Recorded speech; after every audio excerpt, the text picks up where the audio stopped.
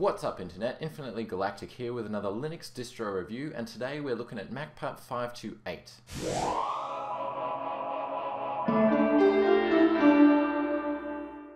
Now of course, Macpup is a puppy distribution that was recommended on the video that I posted last week and the week before. That seemed to be the one that was recommended the most. So Macpup is based on Lucid Puppy, which means that it is binary package compatible with Lucid Linux, Ubuntu, and you do get the E17 Enlightenment window manager there as well. So it's an incredibly lightweight distribution. The download itself is only 164 megs, so it's not going to take much time to download it at all. And really, it's an amazingly full-featured for such a small distribution. Of course, that's the whole nature of Puppy, and that's what we're going to be having a look at today. So let's get down to it. Alright, so here we are with Macpup 528, and as you can see, this is a distribution that takes artwork very seriously. The maintainer of this distribution does a fantastic job in compiling some lovely themes and some wallpapers for this distribution, which is really what Enlightenment is all about. Now, Enlightenment is just the window manager here, which is what we're dealing with. So you left click anywhere on the screen to get your menu, and as you can see, you've got pretty much everything you'd want to run just through these menus here. So we just run through them quickly. We've got a fair bit of stuff under business here, including numeric and home bank. Then under the desktop stuff, we've got all of these settings, the JWM configuration, and all that fun stuff as well. You've also got some settings there for the simple OpenBox theme maker. So obviously with the lightweight applications, if it does use OpenBox for some of the windows, then you can either create or customize your GTK themes there. Under Documents, we've got AbiWord here, which is fun for all of your word processing needs, and you can see here that it looks pretty decent and it does the job. Under File System, we have the ROX File Manager, which is usually the default file manager for most Puppy distributions. Single click to poke around, and you can see we've got some text files and all of that fun stuff here. It's got a list of all the contributors, and you can see here as well the theme coincides very nicely with the wallpapers, which I'm going to talk about in a little bit. Moving right along, we've got a few puzzle games here, and we've got some graphics programs here, including the Vue image viewer, which is the same one that you're going to find on most lightweight distributions. We've also got a lightweight version of Inkscape, which is of course the vector graphics editor. This is just a trimmed down version, so it isn't too heavy on the resources, and it also isn't too heavy on the distribution's ISO, which like I mentioned is very, very small. We have the camera manager there for when you plug in your camera. We've got the MT Paint, which is like a very light version of GIMP in its functionality at least. And then we've got the image scanning there with Xane, and then we've also got the color choosers. And then under Internet, we have all of the standard stuff that you would want with an Internet under Internet applications, including Sylpheed for your email, Transmission BitTorrent client, XChat for IRC. We've got Firefox 7 Beta for the web browser of choice. Now, I would like to see a bit more of a lighter web browser installed by default. I can see that they're wanting to stick with something a little bit more mainstream that complies with web standards. Now, one other note that I do want to make about Enlightenment, which I do appreciate, is when you open up a window and a dialog box appears, your mouse will automatically redirect to whatever the open window is.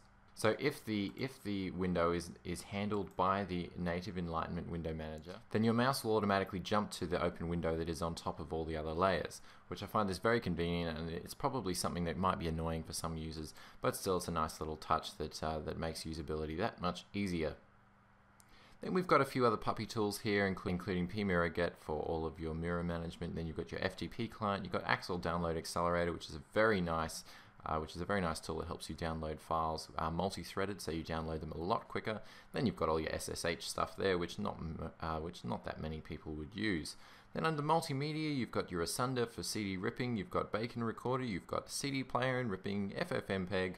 You've got Nomen Player for all of your media files, GUVCView for the webcam viewer, and a few other random tools there for the CD and DVD burning. Then we've got all the network tools, including the firewall.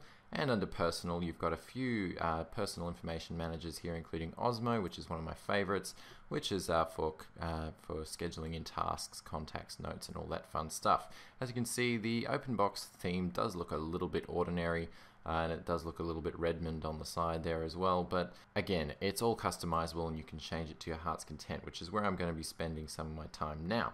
With Enlightenment, it is mostly widget based. As you can see here, we've got a nice little clock running up here in the top. So you go to settings and you can see gadgets, and that's what the widgets are known as. So you can pull up any kind of gadget you would like here, including the iBar. Now the iBar is like a dock in that you can do pretty much anything you want with it. You can customize this sort of icons that you want displaying here, and you can also add certain things to it. And you can see down here in the bottom, this is essentially an iBar with a desktop window manager at the bottom, and then we've got a menu button here, and then all of your shortcuts to all of your favorite applications and tasks along the bottom. Then you can also change the Enlightenment theme here, which we've got a few different themes here that you can apply.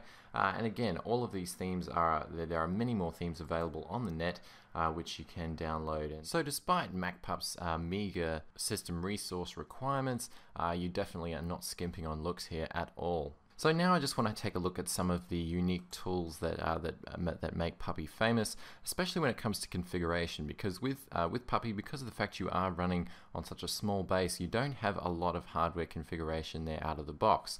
However, they do counter that quite nicely with a lot of these setup wizards that Puppy provide. So of course, you're going to find this across the board on Puppy, and there's no exception here in Macpup. And so you've got different wizards here for all the wizards combined. You've got a few options here just by selecting setup wizards, but then you've also got your ALSA for sound card, CD DVD drive, cups for printing, internet connection wizards, Linux firewall, mouse, keyboard, multiple sound cards, and of course Xorg video wizard for your graphics cards and things of that nature. And then down the bottom we also have the installation tools, which are there to help you install Puppy on whatever medium you would choose. Now again, check out sneekylinux's channel because he has some fantastic tutorials about how to install this onto a hard drive, USB drive, etc, etc. And now I want to move straight on to the Puppy package management. Now, when it comes to package management with Puppy Linux, you've got a few different options.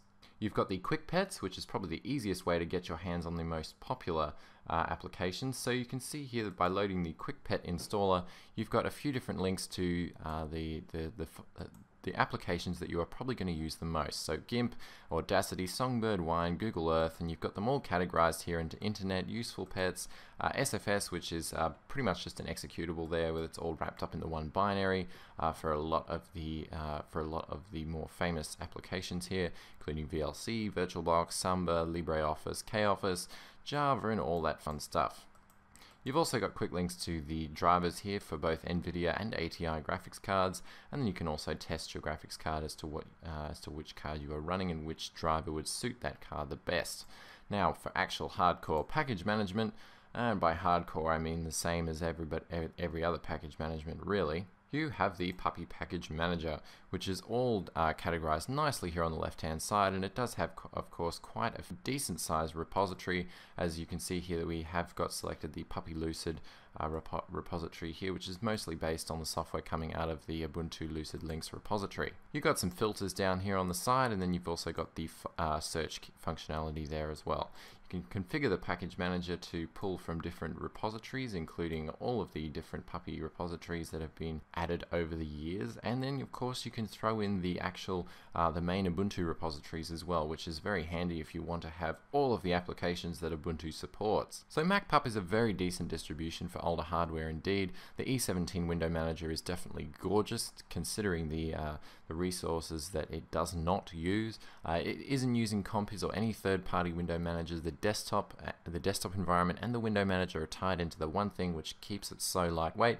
You can see here on HTOP on the system processors, I am using a total of 46 megabytes of RAM out of the gig that I've given it, and I'm using about between 4 and 10% of my CPU, which is only one core of the 8 cores that I have. So thank you everybody for recommending Macpup. It definitely is a Puppy distribution worth checking out. And at the same time, if you would like to check out E17 but aren't entirely sure about the Puppy base, then you probably want to check out Bodhi Linux, which I have done a review on, and I'll throw links in the description as well. And I might as well throw a link up here while I'm waiting. Now at the same time, if you would like to give Puppy Linux a try, then definitely give it a go on a USB flash drive, in that because it is so small, It's very easy to put on a USB flash drive, have plenty of storage left over for your personal stuff, and take it with you wherever you go. So it doesn't matter what computer you're on, whether you're at a library, an internet cafe, etc., you can simply boot up this baby and it will get you exactly what you need with minimal fussing about. So definitely check out Macpup 528 if you have meager hardware lying around, and I shall put links to all the relevant things down below, including my Google Plus and my Twitter, where you can follow me on what I'm doing, and also you can respond to the question of the day either in the comments or Google Plus or Twitter or whatever, which is with these lightweight distributions like Macpup or Bodhi Linux or any of those with the Enlightenment window manager, or really any lightweight distribution. Basically, have you seen Linux running anywhere else other than laptops and desktops? Send me links either, well, preferably on Google Plus, because I'll actually be able to follow through on them, but definitely drop me lines in the comments below if you have seen something, and then I can go and Google it later. Thank you everybody for your support, and I shall catch you sometime in the future with another app review, and also look forward to the next Linux 18, which will be sometime in the next couple of weeks, where hopefully I'll be able to attend. Peace out everybody.